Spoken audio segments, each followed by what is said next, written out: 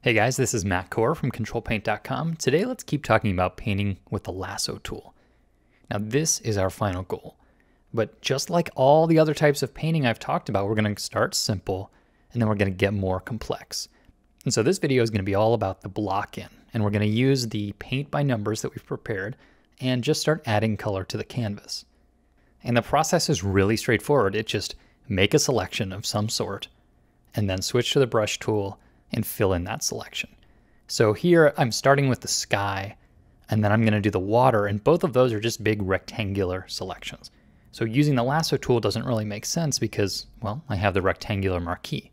But as you'll see, most of the selections in this video are not rectangles, which means I'm going to have to use the lasso tool, and I'm going to have to use those keyboard shortcuts to add to and subtract from my shape. And that's what I do for the entire block-in. Make a shape, tweak it to be just right, and then start painting with big brush strokes. Then go on to the next shape, make it correct, start painting in there with big brush strokes. This is very direct painting. In other videos on Ctrl+Paint, I talk about layering paint, adding multiply glaze layers. We're not really doing that here. Here we are picking a color, putting it on the canvas. It takes some getting used to this process, but if you can really get a hang of it, it's very fast. But you can see when I give myself a hard-edged selection, painting inside the lines just becomes really easy. So normally when I paint, you see I use lots of layers. It's sort of the hallmark of Ctrl+Paint.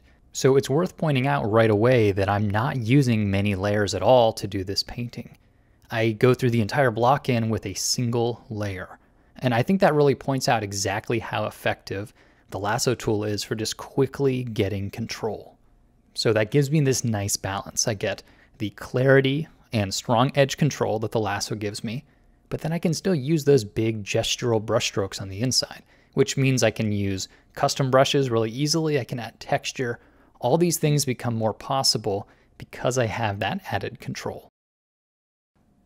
But why am I doing paint by numbers? Why have I asked you to do a paint by numbers?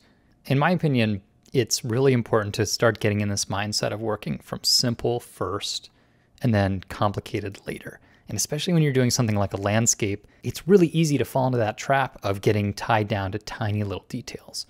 Well, the lasso is really great at being quick and filling large areas of the canvas. So by setting up this paint by numbers, what I did was sort of clear your mind and just give you a few basic colors. I'm not worried about edge transitions. I'm not worried about texture. Right now my goal is fill the entire canvas with color. That's it. Now I want to be particular about the color. I'm not just putting down any old random color, but there's some magic that happens once you've filled your whole canvas. I don't really know how to explain it. I think it has to do with the way color works. But once you have all the colors laid in, even if there's no details, it becomes a whole lot easier to start making critical decisions. Because if you just start in one corner of the image and get very, very detailed and leave the rest as line art, it's really hard to make accurate color choices. Just the fact that there's a bunch of white on the canvas actually throws off the way that you perceive color. And if you can't perceive color correctly, then how are you going to make the right color choices? So this really isn't related to the lasso specifically, but just painting in general. If you can fill the canvas with color, accurate color, it is a good start. And the reason I decided to show this with the lasso tool is because I think the lasso is actually a really great way to do the block-in. If you're a beginner, messy edges are a reality. Photoshop is just harder than real paint to keep clean edges, at least in my opinion. So any strategy you can use to just get clean color onto the canvas is really a good one. But you do so knowing the whole time that you're going to do much more detail later. This is really just a first pass. Now it's worth noting that I have sped up the footage 2 times. And what that means is my block-in is taking roughly 9 or 10 minutes. Not the 5 minutes that you're seeing here. But think about that. I am covering my entire canvas with paint in 10 minutes. That's a great start. That means I could do it totally wrong, realize it was bad, throw it away, and start over, all in the time it would have taken me to paint more slowly and methodically with other methods. So for that reason alone, the lasso tool is great. It allows me to just sort of speed through the block-in phase. Now, I'm not speeding through color selection. I want to make that clear. This is not a speed painting. It just means that I don't have to fuss around so much in order to get clean edges. The lasso tool is a nice efficiency, it doesn't replace learning how to paint. So as you're working along with me here, I really encourage you to just focus on the block in first.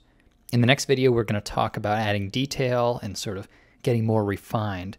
But for a first step, just fill that canvas with color. Have fun. Thanks for coming to the site, guys.